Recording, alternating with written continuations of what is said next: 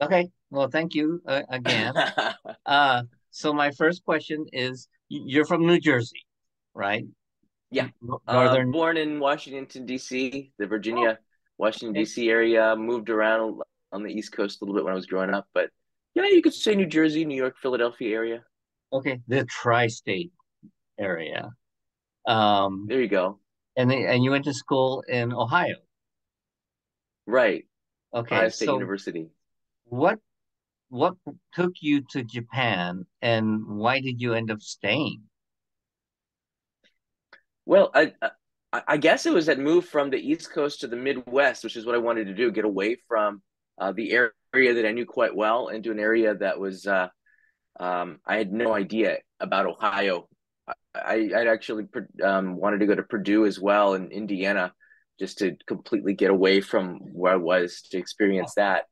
Ohio State was great because I got to meet a lot of international people. It's such a massive university, and I got hooked up into this community. Um, my roommate, that's a whole completely different story that's fascinating. But my roommate, who went to high school with me, he moved away in our junior year. I never saw, heard from him again. And one day Huh. at the Commons where we eat breakfast, there he was sitting at in Ohio State University. I hadn't seen him in 2 years, and he was a good friend of mine. We didn't have the internet so much back then in 1993. So I was like, what? This is crazy. So we became really good friends again and ended up being roommates for the rest of the time there. And he was fascinated with Oh, Japanese culture. I'd had a bed, he had a futon. He's like this just very unusual dude. wow, in a He dorm majored in room. yeah. We moved down on Apartment. off-campus housing, yeah, Yeah. and he was very much into the Japanese lifestyle, which was bizarre to me. Um, but he ended up coming on the JET program to Japan. And after university, I ended up backpacking before I went into the workforce. I wanted to see the world. I had family in India I'd never visited. And that turned into me wanting to do more travel. So I was keeping in touch with my friend. We had email by then, by 97. And he said, you got to come to Japan. The JET program's awesome. You're going to have the time of your life. And you haven't visited Japan yet. You got to come here. So I took his advice and I didn't get into the JET program. I went to Washington, D.C., was completely, I don't know. It was scary to be in there because everybody was a Japanese major, could speak Japanese. They looked the part.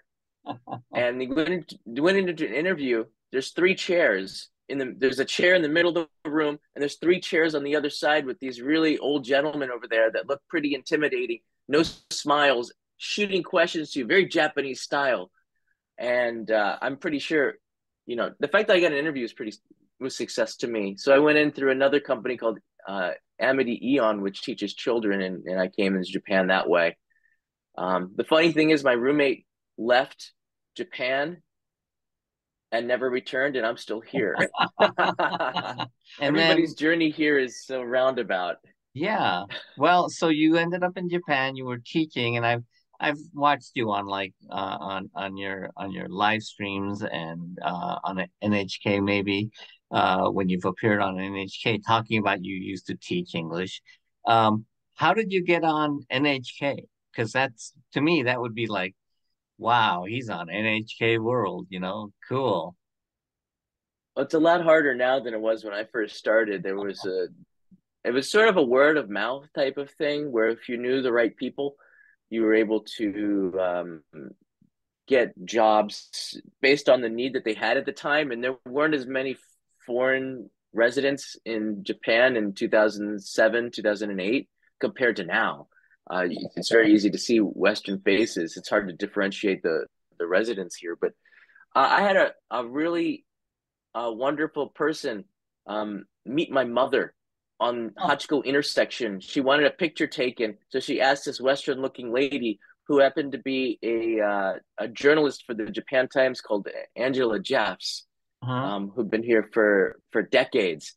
And my mother and Angela became friends, and so I went to go meet Angela, and then she ended up interviewing me for the Japan Times Weekender section in 2004, Interesting. and I became friends with her too. So we ended up talking, and then she introduced me to a good friend of mine now called Adam Fulford, who's been in Japan for decades as well, who was working on a show called Tokyo Eye. and I sat down with him, and I friends almost instantly, but was highly recommended by Angela, who was good friends with him, and he needed somebody for the show, and said, "Hey, I'm working with the show. Why don't you join us here?" I just finished a BS Fuji shoot for teaching comedy eikaiwa, which is what I was doing on iTunes before I was doing inbound tourism, introducing Japan to everybody. So this was a pretty good, cool gig. And then boom, there you are. I was working on NHK for the first show, but it wasn't so much getting in that was hard, I guess. It was to keep the job, because if you didn't do such a great job and the producers didn't like you, you wouldn't be asked back, because there's no full-time jobs for NHK for this kind of gig. Yeah. Not really. You're like a guest, You're all the time. something like that. But the producers seemed to like me, and I got good responses from the monitors, these people that are out there watching. So they kept bringing me back, and eventually, I guess you can't kick me out of the show. I'm part of the show's DNA, but that run ended. One of the longest shows, if Yeah. not the longest show in NHK World. 16 years it was on, Tokyo which is Eye was a crazy. good show. I was sad to see it go. You could see over the years both me and Chris, the navigator, Kepler, age yeah. over those years. It was a wonderful show, but we'd kind of gone. I don't know. We'd done ramen about 20 times. We'd done Tokyo Skytree and Tokyo Tower about 30 times. So it was. I guess it was just time to maybe change the format, and who knows what the future holds. But um, my time with NHK helped set up what I do now, and I guess my Right. path came through NHK. Well, lucky for you that this thing called the internet and YouTube happened. So, Absolutely. tell me about Only in Japan. I mean, for people who don't know what Only in Japan and Only in Japan Go and Only in Japan 360, I guess, are, tell the viewers a little bit about Only in Japan, its purpose, how you see your role in it. Well, I could start off by asking you a quick question, Gil. What does only in Japan mean? I mean, before I did the show, when you saw the terms being used, only in Japan, Yeah, you what could it be? It hear wasn't his voice. really right. It Um, didn't seem like a positive thing, right? Actually, I mean, having been born in Japan, in Tokyo, but then raised in the US since I was 8, and really loving Japanese culture, being familiar with it, and Japanese food, of course.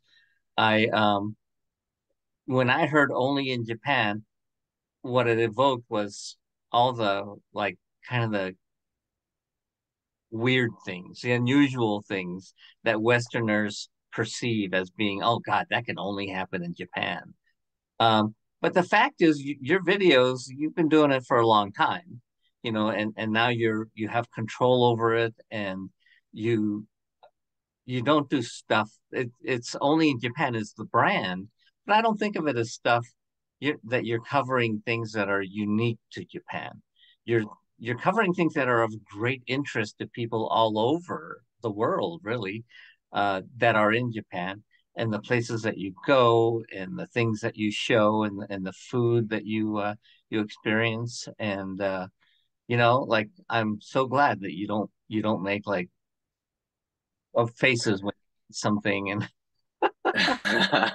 well, the way I see it is because I also knew you from NHK, and you're still on NHK from time to time. um I see you as more of a journalist than a lot of the other kind of expat YouTubers in Japan, who do a great job. There's lots of interesting stuff going on, and people do have specialties like camping in Japan and stuff, which I'm not that interested in. The stuff that you cover is stuff that I'm interested in, and you cover it from the perspective of a Westerner who's very familiar with Japan. You've immersed yourself in Japan for decades now, and it's perspectives that I can trust. And you approach it as a journalist. You get permission when you take cameras into places, and you mention that stuff is so important, and you Well, do there's a way to research. do it in Japan. Well, Yeah, yeah, you have to. I think if you want to be successful on YouTube these days, it's very competitive. You can't do what everybody else is doing, which is the initial reaction to any YouTuber who starts. This YouTuber's doing good and they have 1 million subscribers or to 10 million subscribers. So I'm going to do kind of the same thing. That's a failing recipe right now because although you are different, the concept is the same. You need to come up with something that is almost radically different, that gives Yeah. viewers a different point of view. So you're not competing with that person with 1 million subscribers or 10 million subscribers. How do you compete with that? You never will.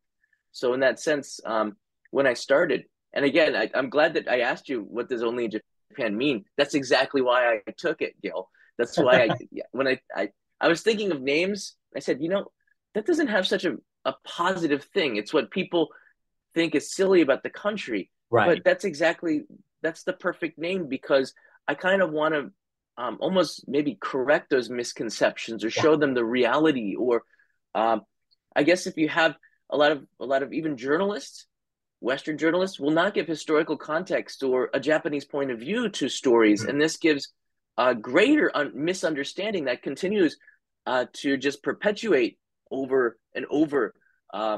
Like the Kanamara Matsuri, which is this strange festival down in Kawasaki, which is completely misunderstood, especially by the foreign media, and completely ignored by the Japanese media, which we Oh, can really? talk about at the end of this. We can talk about this at the end of this, but Explain the the series. Matsuri. Explain that festival All in like right, 3 sentences.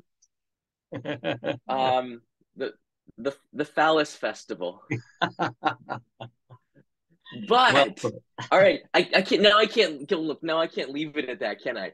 So I have to explain a little bit. So in the Western media, this is the Phallus Festival. You Right. see lots of things, and for foreigners coming to visit Japan, that's the attraction. They're like, "Wow, Japan is just so weird. I got to go Yeah. and see this and take Only pictures in of it." Japan. Right. And then the Japanese media completely ignores the most. This is the most well-known festival for foreigners coming to Japan, which is sad. It's in every guidebook. It was on. It is. When you see the images, you can't forget them. So what I did with my show was I went down there, and this is sort of the DNA of what I do. I went down there. I called the shrine's head priest, got access and permission to film. I went down there and interviewed her. It's a woman, about why this festival takes place and how she feels about its image, both in Japan being ignored and in the West being completely maybe misinterpreting the reason that this shrine even exists. It seems to have taken on a life of its own. Even the vendors that sell objects are selling phallus popsicles, phallus taiyaki. It's crazy, some of the stuff. And you see people eating that. It's like, whoa. And her response was not what I expected, but it was so vital to understanding the core of this, of what she's trying to do, the message that's just lost because she doesn't do interviews. No one's ever asked her, which is extraordinary to Yeah. me. The shrine was set up in the 1980s. There was this AIDS blood transfusion problem where Japanese didn't know a lot about HIV/AIDS, and Right. blood transfusions, people were getting it through no fault of their own. So there was a place that people would go with these kinds of diseases, and it was the shrine. The Yoshiwara in Yokohama was not that far away, where the ladies who had diseases had nowhere else to go, would go to the shrine to seek comfort. And that's what they've been doing for hundreds and hundreds of years. And she was asked, and they did this festival and nobody picked it up, but she was asked by an LGBTQ, I'm not sure the term exactly, but from the community here, which doesn't get enough representation, Right. to have a float of their own to help give their struggle to be recognized. And that is a pink phallus, which is undeniably different than the dark wooden ones that are more representative of the other festivals around the country. A pink one is just like crazy with the um, members of the community there in drag, which is Yeah. awesome, but also bizarre. And she felt a responsibility to not say no to them, Yeah. and so she let it go on, and it started to almost snowball out of her control, I think. And the festival, though, I mean, it had that core meaning to it, but that was never. that was never even in the foreigners' minds that visited and saw it, or in the Japanese minds, because they didn't know what to think, because she'd never expressed herself on why this is taking place. It blew my mind. So that episode is sort of the core, and this is on my old channel, the core of what I want to do with the channel. But geez, that was now that you brought it up, now that we brought it up, I couldn't let it go. Yeah, yeah, no, that's fine. That's fine. That's fascinating. And it shows that you do cover things, just, dig up things, research things that other people um, may not know about. Or, I mean, I've seen so many, and I love them. I'll watch all of them. I love, Asakusa, as you say. Asakusa. Asakusa. And but there's so many videos of that. Street food here, and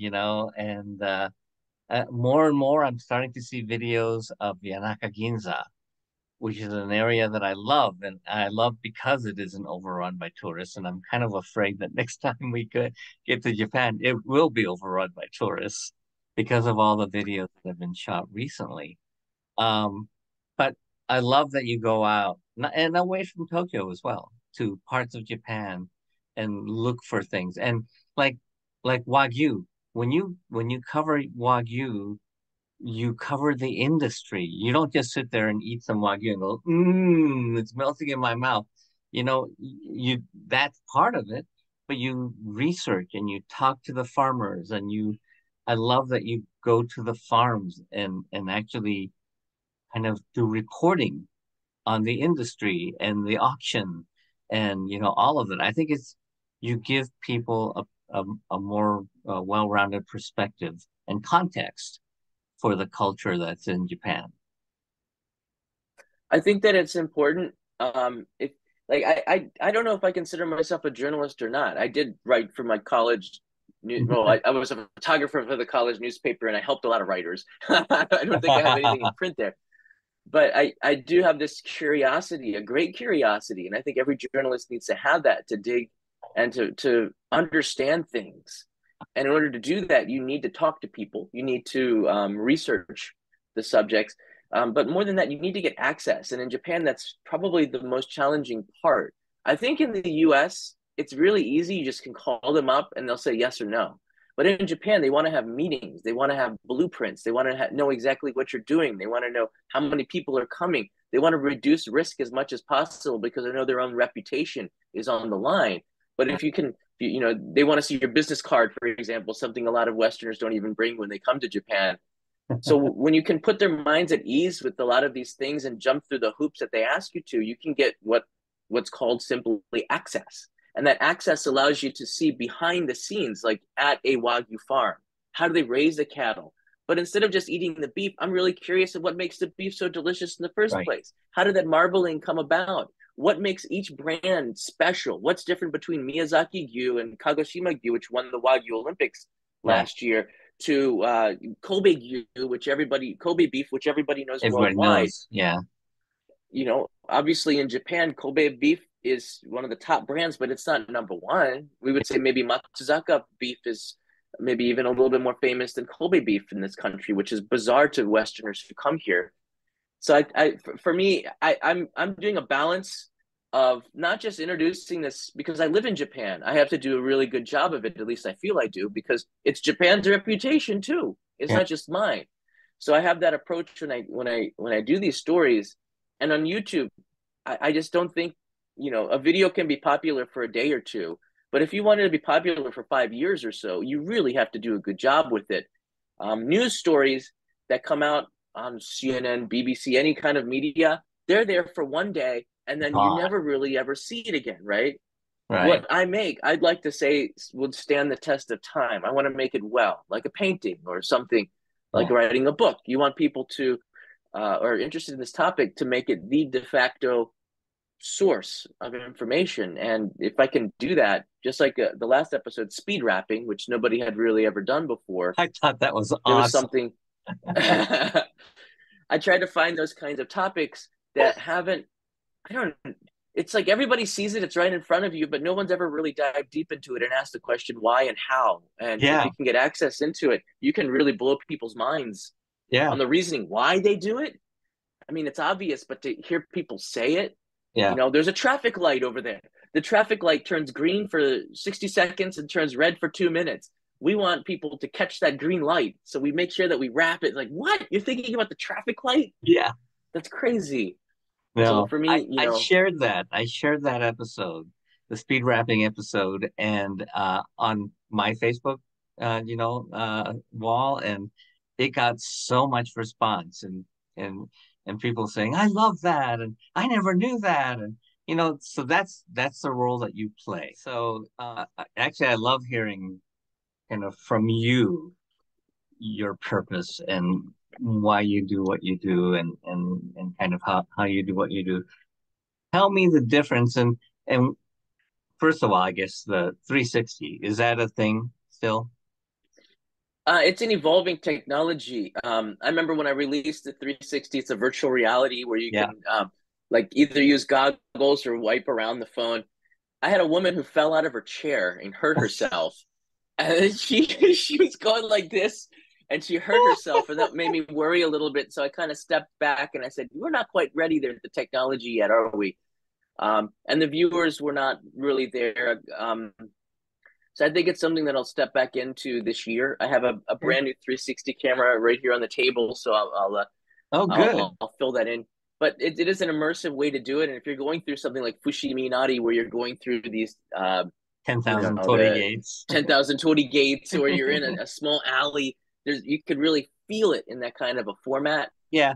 But for Yeah. me, a 360 camera is just another tool where now you can play around with that. You never miss an angle with that. So I use it Yeah. quite a bit, but I could put that together into a 360 show. We'll see how that works out. But Okay. Well, tell me about your two main channels, the John Daub's Only in Japan, and the Only in Japan Go, which is, I mean, you're super prolific. And I don't know if you feel like you have to do X number a week or something. Um, I think your followers must notice when you take some time off and do, have family time or something, right?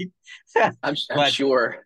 but I also, partly because of my interest in journalism and the way you tell your stories, it's one thing to have a live, stream like Only in Japan Go, when you're in a place or a situation or going down an alley or whatever, and you're describing stuff and talking to us and looking at comments, and you're interacting with your audience, which is something that normal media can't do, mainstream media. But I also really love your edited stories, because that's where your thoughtfulness and ability to put things into context comes into play. And I think that's just great for Japanophiles, for people who are curious about Japan.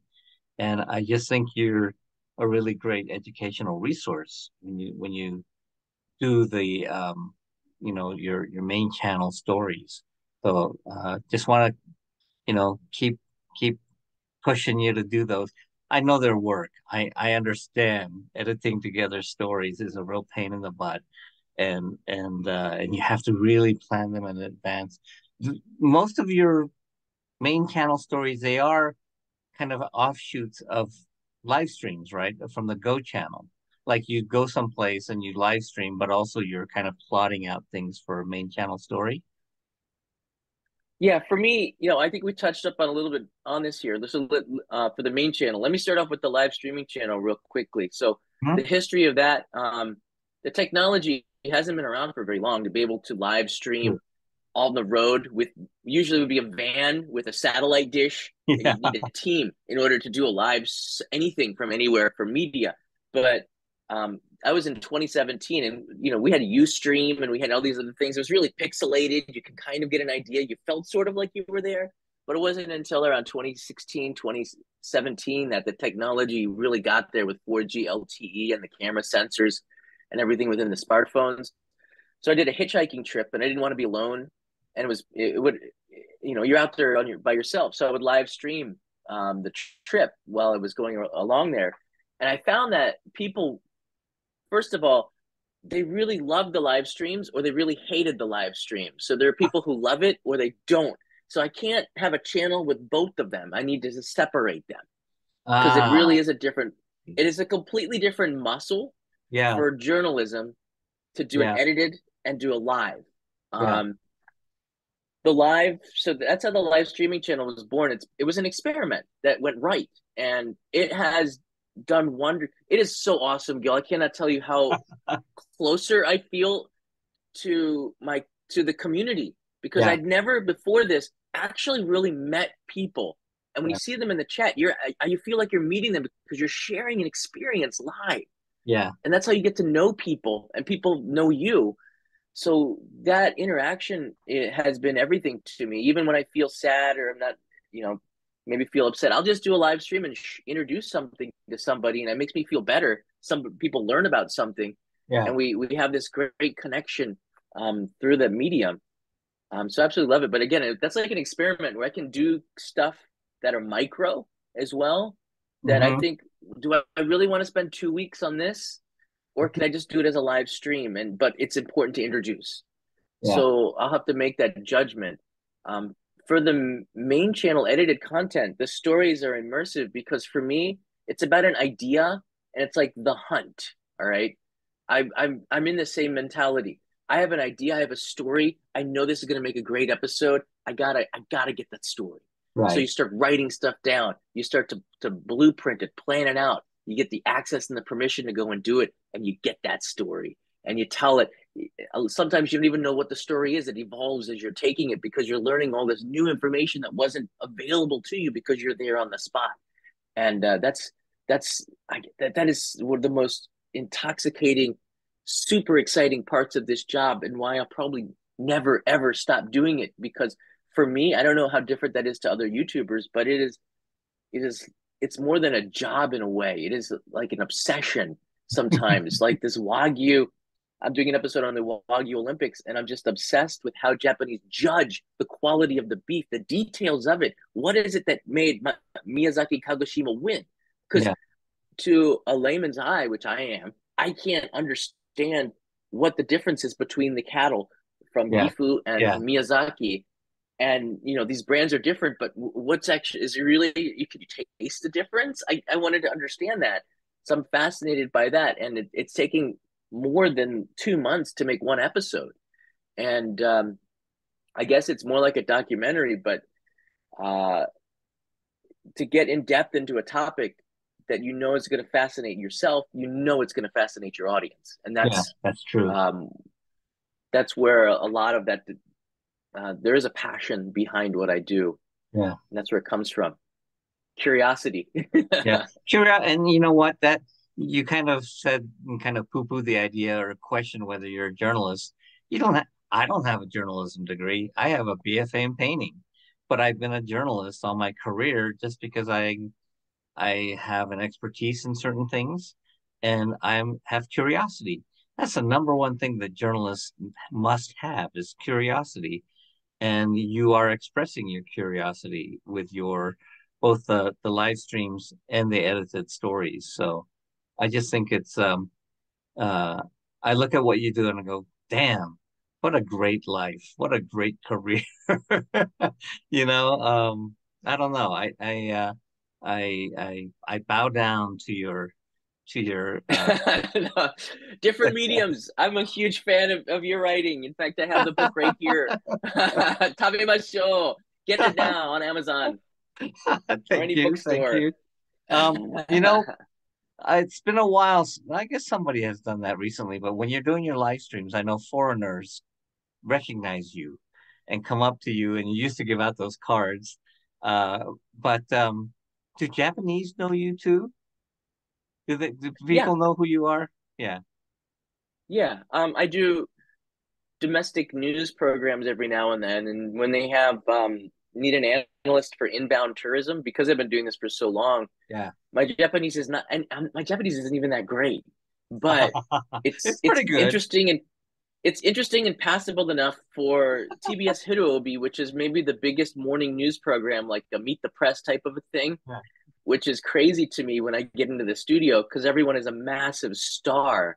I'm sitting next to Damon, who is this rocker who knows everything about news and sumo, and one of the most smartest people that I've ever met in Japan. And he's sitting next to me. There's an actress on my other side. There's Megumi-san, who's the host of the show, a huge personality himself, and I'm teaching them about my perspective, which is unique to Japan, and Yeah. that has brought me a little bit of I don't know, notoriety here, Yeah. as well as I Yeah. used to teach. I used to have the number one Eikaiwa, which is the English language teaching podcast on iTunes for many years. Really? I still get recognized for that. Dang, Yeah. that's And that cool. was 12, 13 years ago. So Okay. Okay. Well, in all your time, how many years have you been in Japan? Thir 1998, Heisei 10. So it's 25 years this year. 25 years. Okay. This year. Um, what's your favorite thing about Japan? And you can't say That Kanae and Leo, that's a your loaded wife and question. son. I know. But what keeps you How do there? I get out of this one? Why stay in Japan besides It's Kanae and home. Leo, wife It's and a son? simple answer, Gil. It's home. It's Yeah, just simply okay. home. My career is here. My work is here. My friends are all here. I'm just used to it. I did go home in 2003. I'd been living in Japan for 6 years, 5 or 6 years. I went home for a little bit and I wasn't quite sure. That's why I came back and I did this hitchhiking trip, and that sealed the deal. I really got to understand about Japan's core. I think it was just a mystery to me. There are foreigners who will just live here and not understand why they live here. They just Yeah, live here. Those are foreigners usually that'll return in a year, and I don't even like to call them foreigners. I guess just internationals or something. It's a community that's very much needed here in Japan, but everybody has a different reason to stay here. For me, it's just simply home, and that's I think when you watch Only in Japan, I'm telling you about my home, and that might not make a lot of sense to you because I'm no, not Japanese, it but does make sense as an because American, it just makes yeah, sense, right? As an yeah. American, it makes sense to me to be a part of Japan, but to Japanese, they don't see me as Japanese, which is fine because my value would be diminished if I were Japanese. So I'm happy with who I am, and there are foreigners, internationals that would prefer to be like Japanese. They try really hard to assimilate. I don't want to assimilate because my value is to be different, Yeah. and I think in Ah, that sense, that's really a yeah, interesting. I hadn't ever thought of it that way in that perspective. But you like being the gaijin I that absolutely do. I mean, in I don't Japan. mind it. Yeah, It's not that I like it. I don't mind it, and I see the value in it yeah, in this era yeah. Right. because I'll be honest with you and to the viewers here. If you were, let's just to say, hypothetically, I did speak perfect Japanese and I did all the manners and everything perfectly. Even then, I still would not be seen as No, Japanese, even if I had a Japanese passport and I became a Japanese citizen, which a lot of people are, they have done there's that. an increasing, they have done that. I have friends that are now Japanese citizens there and they were born in the United States. So um, even then, you're not really accepted because you Well, look different. you look different, Everybody right? is right, and this is changing an amazing amount now because of the, I guess what they say, halfa, or people now Yeah, of mixed mixed races here race. are now Yeah. becoming TV personalities. Um, I know several of them. I've worked with them, including Chris Pepler, who was the navigator of the show, who's half American, um, and Horan Chaki, who's a big TV talent. She's half, I believe, Irish, and she looks it too. And this is starting to change the way the perception. But Good. again, my value is not to be Japanese; it's to be Yeah. Western and go naname diagonally to understand the Japanese side and the foreign side. And I can Yeah. put see how I'm doing it with the screen, and I can Yeah. put Yeah. the I get two it. I together get in it. an original an original Yeah. katana slice of Japan, which hopefully is interesting to both Japanese and Westerners. And I think I can do that, which is why they asked me on that news program in Japan. And also That's I could get okay. sometimes like BBC and CNN interviews to explain it from the other media side Yeah, too. And that's fascinating. You know, and yet for Japanese Americans, like I grew up, I was a kid in Japan. I feel like I have pretty good pronunciation, but a very small, like a childlike, Hassai, 8-year-old vocabulary. And and when I'm in Japan, Japanese people know immediately that I'm not Japanese. I am a gaijin, a foreigner, just because of the way I walk and I talk and I look at people and the way I dress.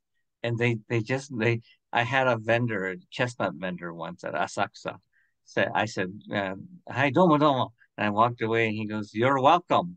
And he went back and said, how did you know? that's wow. And he goes, feeling.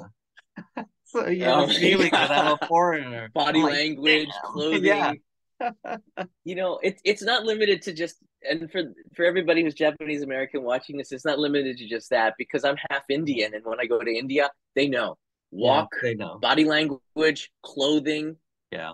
and the fact I just don't speak the language exactly the same way, the accent, and I can't speak Hindi very well. I don't want to insult anybody, but even if I do the accent, they're like, just stop. Don't try. So, but That's people good. know, inside America, because they're just such an amazingly diverse country, Yeah. you can't. But here outside, people know, and I think it's, again, I you can take two tacks with it. I kind of enjoy it. I like being the outsider. I'm I think not sure that's how great. Japanese Americans would feel, but yeah. No, I think that's probably good advice. I should like just kind of accept it and enjoy the fact that I'm the outsider, that I'm going to be a foreigner. I'm Well, not Japanese. I can, yeah, I'll tell you. I think for the Japanese, and if you see it from their point of view, the fact that you are not Japanese makes you more fascinating. It makes you more interesting. It means that you have different stories to tell, Yeah. and in conversation, it can be a real asset. So I think sometimes we think too much about how people are judging us and looking at us, and we think our initial reactions are to think negatively, Hmm. and you know it's sometimes not even the case. We just see ourselves and we judge ourselves maybe in that sense too Yeah. much. But I've always, my experience here though has been, if I weren't foreign, I wonder if I would have the same confidence that I do as Or well. impact, or Or or accent, absolutely. right? Interesting. Um, I was shy, Gil, when I came here to Japan and through university. I taught children, and children saw me as a rock star, and I got confidence from kids. I'm not joking. They gave me confidence to stand up and be a teacher and teach them, and to be funny and express myself the way that the kids express themselves. yeah, And that helped me break through a wall, which is, important, I think, especially for YouTube. So I give a lot of credit to the kids who taught me a thing or two here in that's Japan. great. That's great. Now, I only have one other question, really, and I don't know if this is a touchy subject or not. You've mentioned it in quite a few, live streams, certainly, especially when you're in Shikoku. But are you thinking about really moving outside of Tokyo? Yeah, since we have a family now, we have a son. He's gonna turn 2 next month, He's and I adorable.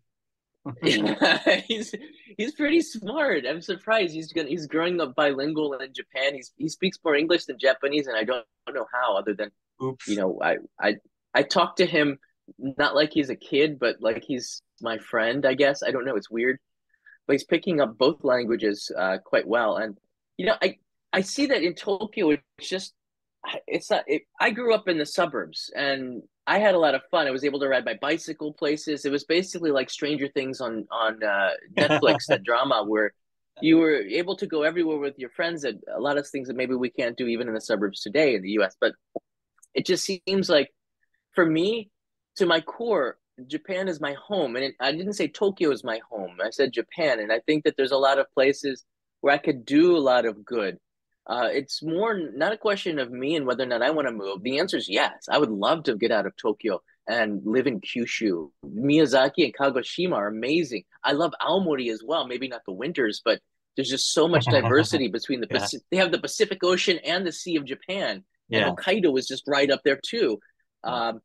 Um, so and the food is incredible. There's so many places that I could live. The hard part, Gil, is to determine where I would want to move to. It's not that simple. When I came here as a teacher, I lived in Okazaki, which is in Aichi Prefecture. Mhm. That castle was where the Shogun Tokugawa Ieyasu was born in that castle. I lived across the street from the castle. I really liked the Mikowa Nagoya area too. I Yeah. don't think I want to live there. My favorite countryside area is probably Hiroshima, the city. Even though the city's not a countryside, but I do like Shikoku as well. Although it is quite off of the Beaten quite track. off Yeah. of the path. There's no It's Shinkansen down there. yeah. But Iwakuni, I lived in Iwakuni for a couple of years, a year and a half with my dad was stationed or worked at the Marine Air Base there. And we lived in Japanese neighborhoods, and my brother and I went to school on base, American school. And Iwakuni is a nice place. Kintai-kyo, the bridge with the arches. I love that bridge. But yeah, I I'm see that. I see Kyushu. that too as a possibility.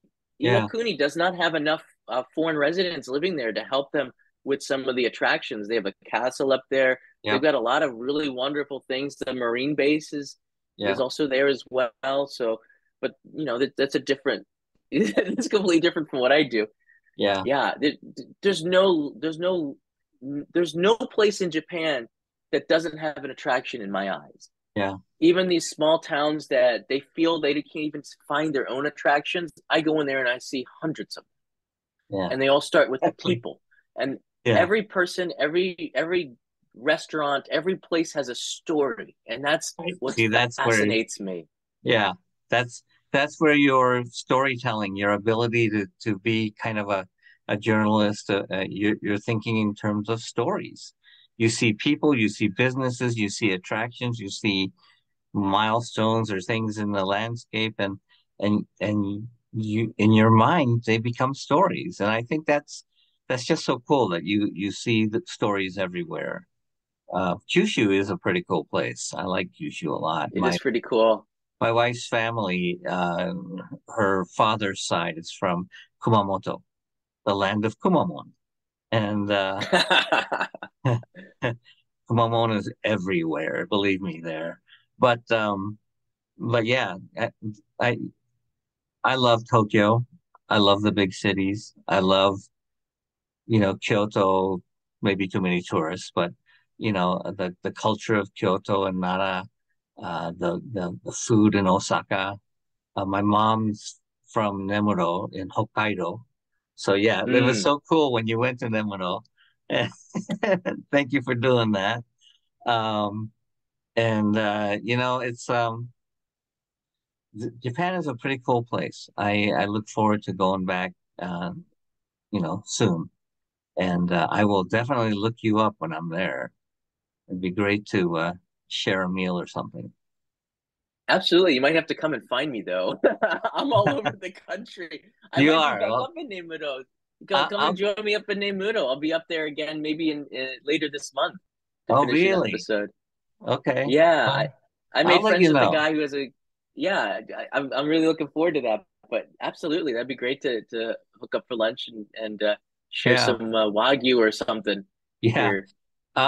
When you are in Emerald, and I think I've emailed you about this before and made a comment on YouTube, there's a restaurant called Dorian, Dorian, like a picture of Dorian Gray. It's in Nemuro. It's not a very big city, so and it's run by a Japanese man who's the son of the owner, and he's a chef, but he's also a Beatles fanatic. He has I like think I ate there. oh, you did? Is it Okay. across from the Eon supermarket? Yes, it is. It is. I Has ate kind of there the second green night I was awning. there. I ended up. Oh, He I ended up. think you did. He, yeah. This is just like coincidence. He ended up. What the restaurant wasn't too busy. He ended up coming and he sat down next to me and he started Yeah. to talk to me while I was here.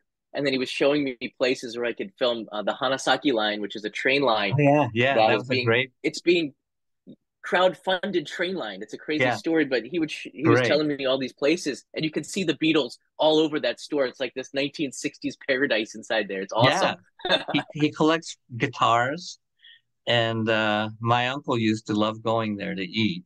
He passed away a few years. Wow. It was my uncle's favorite restaurant, so we've eaten there as a family.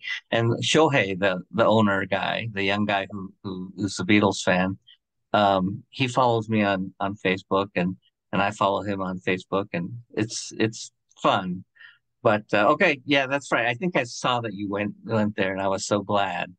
But uh, yeah, we will connect when I'm in Japan. I will send, and I'll try to give you as much warning lead time as possible so that you can tell me if you're going to be in, Okinawa or someplace, Kagoshima or uh, Kumamoto.